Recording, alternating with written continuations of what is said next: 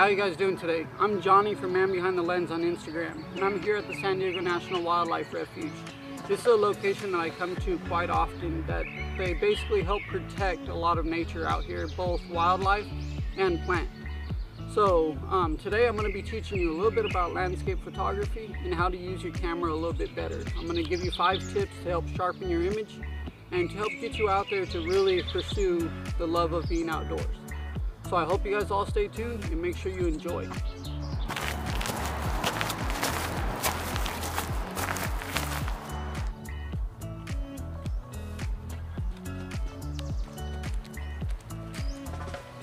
So one of the first things we're going to talk about is camera gear. You're going to need yourself a camera, a good wide angle lens, and a nice sturdy tripod. These are going to be some of the main essentials that you will need for landscape photography. Now just keep in mind, whatever the gear you have is the gear you're going to use though. So just go out there and have fun. That's the main premise of this video. So one of the first things we're going to talk about is scouting a location. That's going to be your first tip for today. And in order to scout your location, you need to make sure you get out there kind of whether it be early morning hours, midday, or into day, into night. You want to kind of see which one's going to actually fit your needs for the shot that you're trying to get.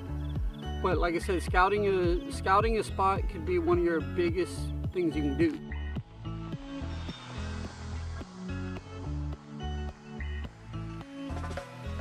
So for tip 2, we're going to talk about shooting on manual. It's going to be both manual on your camera and also manual focus. It's where you're going to be able to control all of your photo, and you're going to be able to pull out the best lighting, the best colors, changing your white balances and everything, as it is tough when you're first beginning photography to learn how to shoot manual, and you will make a lot of mistakes. It is ideally the best thing you can do is to take control of what your camera can do, because your camera's auto does not know as much as you will. And it's one of those things that once you learn how to shoot on manual focus and actually take full control over your images, you will start getting some of the sharpest and most clearest images that you possibly can. So the next tip that I want to teach you guys is about using your cell phone for your composition, to find your composition. Instead of waiting or using up your shutter count and all those different things and wasting your battery on your camera, take your cell phone and try and find your composition, take some sample photos here or there, and you'd be surprised on how good your cell phone can do to find your composition and find the colors. I highly recommend that, especially when you're just beginning. Like I said, you save on your camera, and you also save a lot of time just walking around with your cell phone, turning it on live view, and actually just following it around and looking for your best composition.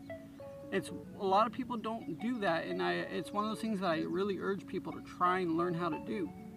It's done me wonders, and like I said, it's just one of the best options, especially when you're first beginning to learn how to do this.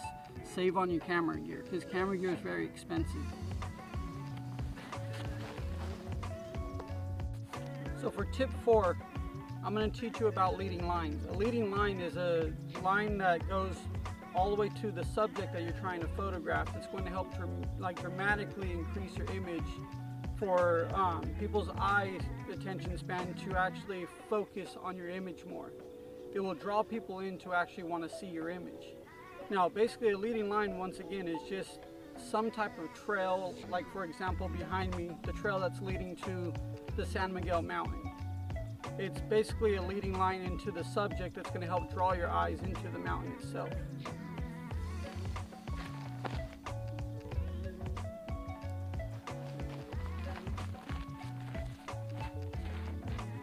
So another thing I want to talk about for the 5th and final tip is long exposures.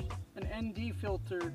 This is a Gobe 10-stop ND filter, and it's a 77mm thread to fit on my 77mm thread camera, like on the lens.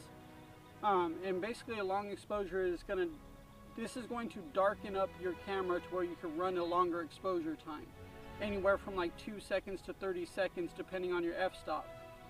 This is really good to draw out the clouds that are above the mountain right now. So I will have a little image in there to kind of show you what I'm talking about.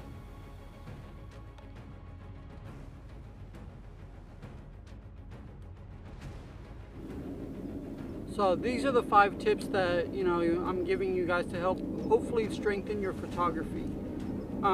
Once again, I really do thank you guys for all the support that you show me. Yes, it is a new YouTube channel. Things will get better over these time, you know, after each video. So I ask you to bear with me, but in the meantime, I do appreciate all the support that you guys have shown me. You can find more of my work on Instagram under Man Behind the Lens. And like I said, if you have any questions at all, please leave it in the comments below. Make sure you like and subscribe. I ask you guys one of the biggest things out there, and just go out and shoot. Enjoy yourself, have fun, submerge yourself in nature. This is the reasoning why I do these videos, and this is the reason why I do photography. It isn't so much to post, but just to get out in nature and just respect yourself out there. Never compare your work to anyone else's. Just continue to work on you and bettering your images. Once again, if you guys have any video ideas or you have any questions, please leave it in the comments below, or you could DM me directly on Instagram. Thank you again, and I hope you guys enjoy the rest of the video.